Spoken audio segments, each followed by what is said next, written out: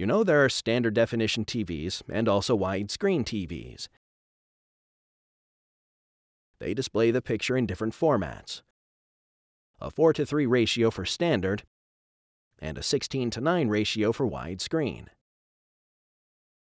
Go to Settings and select Aspect Ratio to control how programming content appears on your TV.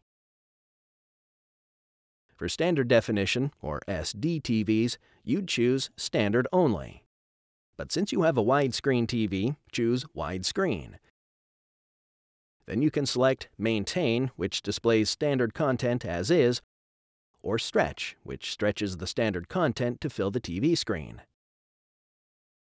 It's your choice, and the menu makes it easy to set it up.